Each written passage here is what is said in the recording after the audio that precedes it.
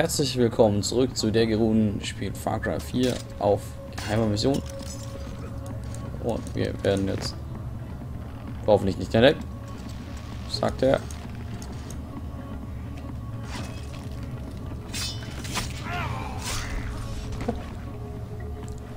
Das hat geklappt. Wir sollten vielleicht noch den Körper mitnehmen. Es wundert zwar sich vermutlich jeder dann, wer zur Hölle hier sein Gewehr rumliegen lässt, aber ja, gut. Wir legen den Menschen mal hier hin. Hoffen, dass da nichts passiert.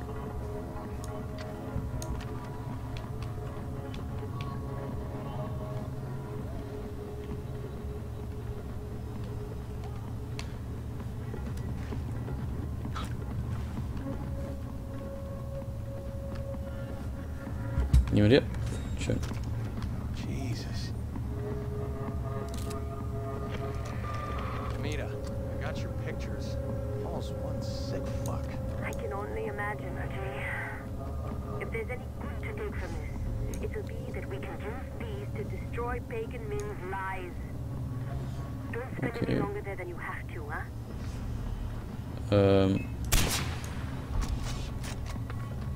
Er hat mich gesehen.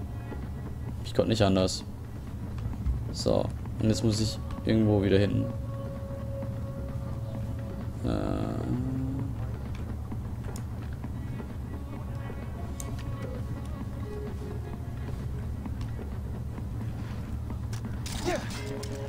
So.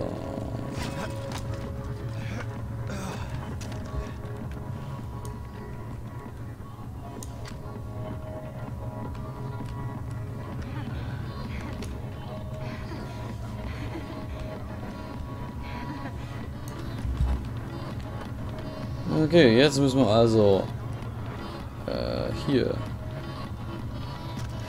zum Depleur ins Büro.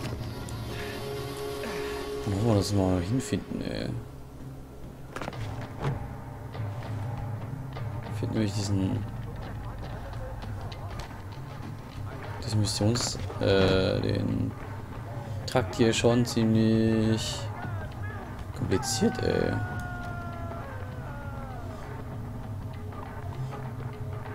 Ist noch die Frage, was passiert, wenn man die ausschaltet.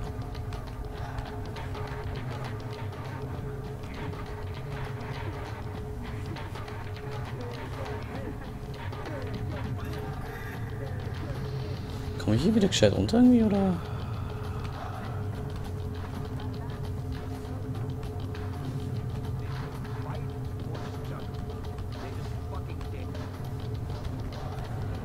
Nee, ich komme hier anscheinend nicht gescheit runter. Ich muss tatsächlich.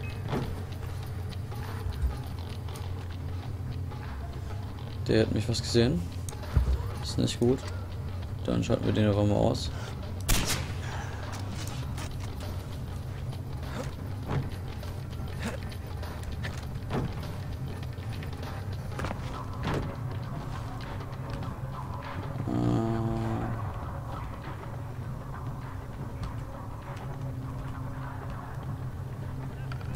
So. Es hat besser geklappt als gedacht.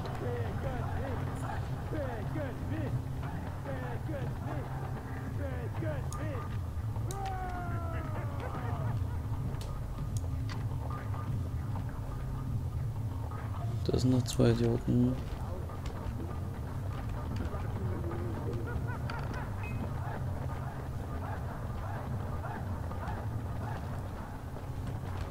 Oh, so.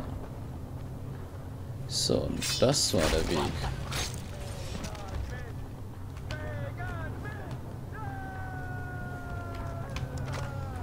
Ja, Pagan Man ist so super toll.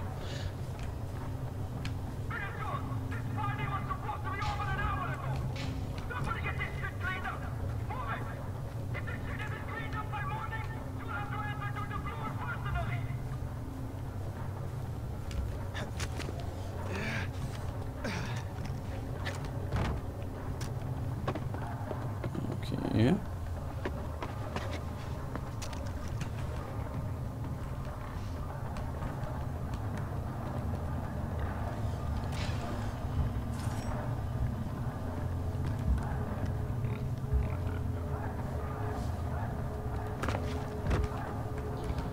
Haben wir Höhe auf diesem Turm? Nicht so wirklich, ne? Das heißt... Okay, dann war der Eintritt hier schon so gemeint.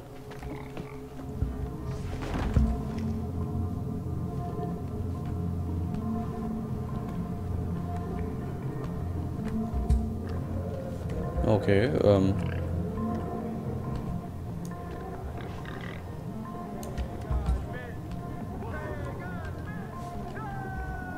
das ist doch hier nicht sein Büro.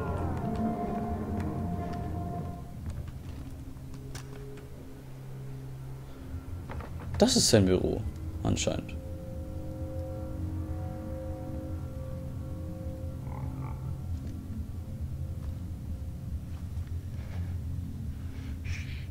I'm here now.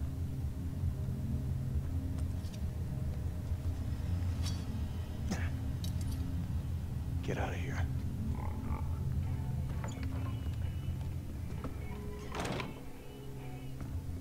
Ja, noch schön laut die Türe schließen. Ne?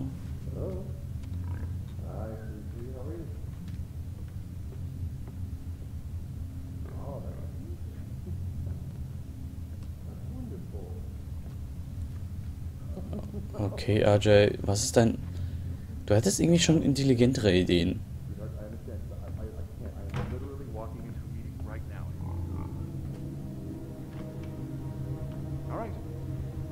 It's okay. Just put her on really quick. No, it's okay. Put her on. Yeah. I'll be right with you. Hi, Ashley. You did? That is amazing. Good girl. Are you getting ready for bed? Did you brush your teeth? For at least 10 seconds? That's my girl. Gonna give your mom a big kiss for me? Well, you know she gets lonely when I'm not there. You are the lady of the house. Of course. Now, you know Daddy has to work, so... A gift? Sure, sweetheart. What did you want? A ring. No, I don't think I've seen anything like that for you, sweetheart. I'm sorry. What else would you like? A necklace? Oh, a gold necklace. Well, actually, I think I see the exact thing. Yes, of course, it is shiny. Now listen, Daddy has to work, all right? So I have to go. I love you too. Yes. Kisses, kisses. Okay. Bye, baby, bye. I apologize for that. My daughter. You were here on time. I was not ready. No disrespect intended.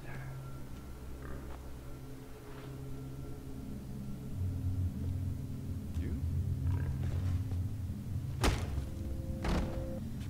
Yeah, me!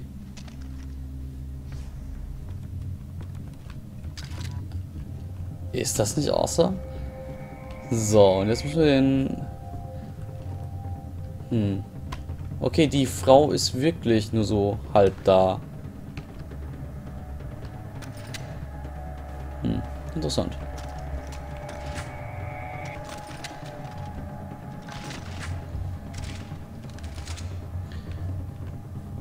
Okay. So, und ich muss zugeben, ich war ein bisschen irritiert über ihn hier. Er hatte ja den Ring in der Hand. Das habt ihr auch alle hoffentlich gesehen. Auch wenn der Sack über seinem Kopf war. Aber trotzdem wollte er den Ring irgendwie seiner Tochter nicht schicken. Und das war irgendwie seltsam.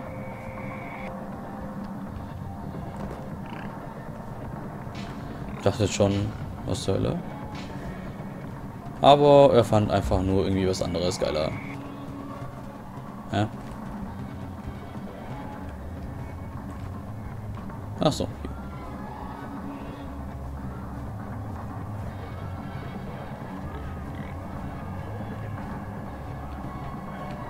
Das heißt, ich muss jetzt ernsthaft nochmal an allen vorbeitragen, den ganzen Shit.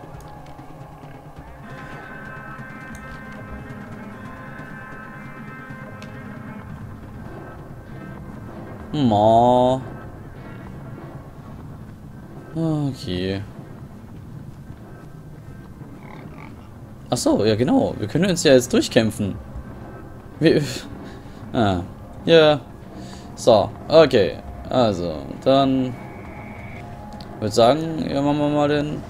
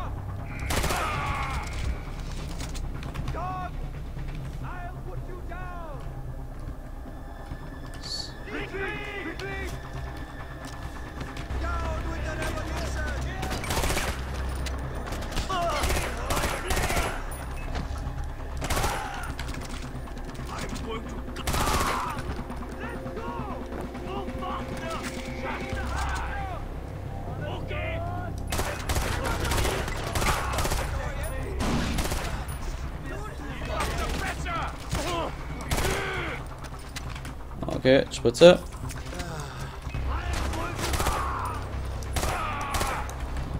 Ja.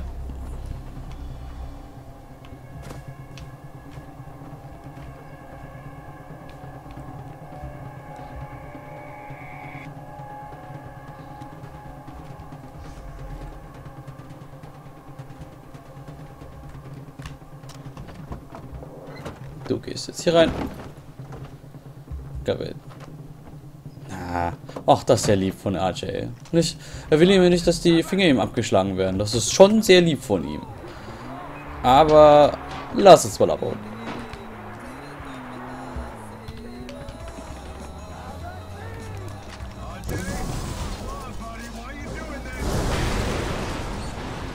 Noor sends her regards.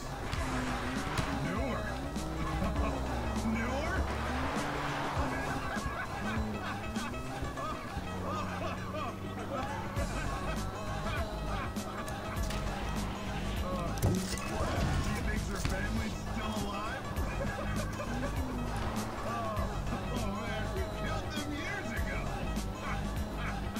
Ah, da wird sie sich aber nicht sehr freuen.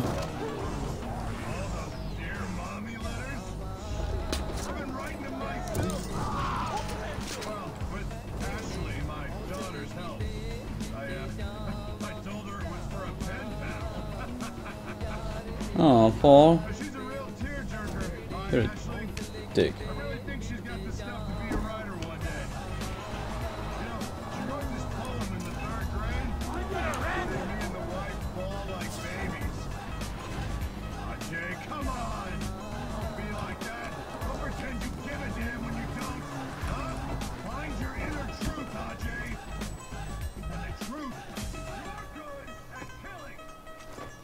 Oh, wir hätten eigentlich zu Ende reden lassen sollen. He's alive. You killed him, I wouldn't have blamed you. Yeah, I fucking taxi driver. Show him to his new home. Who threw that? Fucking savages! Let go! Wait, that's my cell phone. Ajay, that's my cell phone. It's in my back pocket. I need my cell phone, man! Ajay, please! Please, I need my cell phone! Get off me, you monkey fuckers! Ashley! Ashley, baby, daddy's here! Oh. Thank you, Ajay. This is a good thing you've done here. We'll take care of Paul. We've got the perfect spot for him. I'd imagine.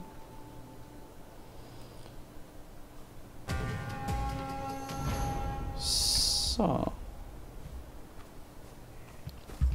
Ja, nachdem wir jetzt hier mal unseren several powerful weapons have been added to the trading post. Gut, das werde ich mir jetzt dann auch mal anschauen. I looked up Bishwari, but I couldn't bring myself to see her, not after all these years. You always regret those decisions when they die, don't you? Anyway, I was there with Deplore, or rather Paul Harmon. He invited me to his home to meet his family, to see the other side of him. It was incredible to see the man behind the man. Paul, the loving father and husband. I was as jealous as I was happy for him. We went to his daughter's school to see a recital. There was his darling Ashley, the light of his life. I could see the tears welling up in his eyes. So proud, so much love. It really made me think. What if I had followed Ishwari? What if that was you, clumsily stumbling through a piano recital as I looked on teary-eyed through a viewfinder, capturing every precious moment? It always hits you when it's too late, RJ. Always when they've gone. This would happen. I just knew it. Fire at will! Whoever did that, you're dead! He's up top!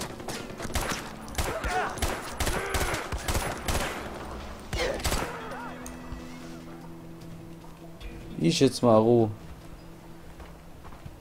Das war noch meine letzte Schüsse aus der. So, wir gehen jetzt noch hier rein. Keine Ahnung, was wir hier drin finden. Ich weiß bloß, was wir hier rein können. Und dass hier eine Kiste gibt. So. Und den Zettel zum Lesen. Den lesen wir jetzt noch kurz. Doctor's orders. Doctor, I hear disturbing rumors of someone giving medical care to the villagers and rebels. Add this to our downed cargo plane of medical supplies and I have to ask myself who would betray the king in this way. I would hate to think that you would be foolish enough to risk your own life, let alone the lives of your young family for such a treacherous endeavor. You work for the army, remember your colors. Signed, Sergeant Misra. Ah, ein krasser... Also der Doktor hier ist schon gut. So, aber das war's dann tatsächlich auch mit der Folge. Vielen Dank, dass ihr zugeschaut habt und bis zum nächsten Mal, wenn es wieder heißt, der Geruhn spielt Far Cry 4. Tschüss, bis dann.